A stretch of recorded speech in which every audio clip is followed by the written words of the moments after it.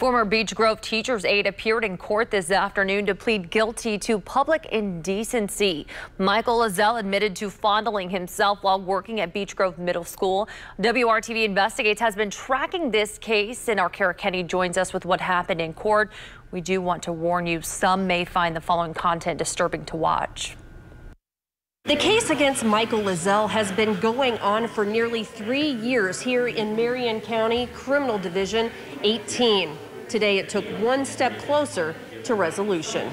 It was January 25th, 2019 at Beech Grove Middle School. According to court records, 2 female students, one of them 13 years old, told their counselors that teacher's aide Michael Lazelle masturbated in front of them in math class while watching his school-issued computer. Beech Grove police investigated and found soft porn had been accessed at the time the girls said Lazelle had been touching himself. Beech Grove City Schools told Lazelle they no longer needed his services and he was removed from school property.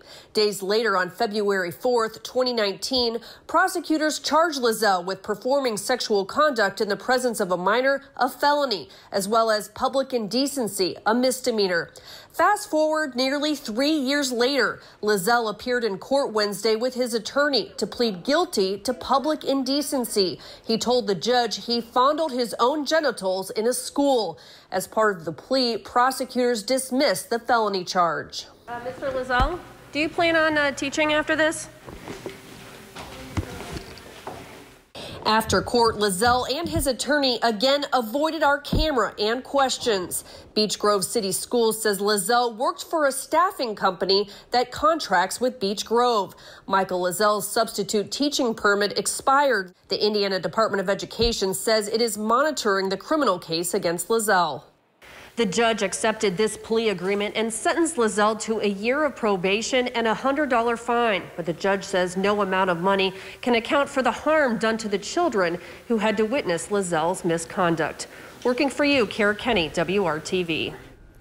As part of the plea, Lazelle must undergo a psychosexual evaluation. He must pay $625 total in fines, court costs, as well as probation fees.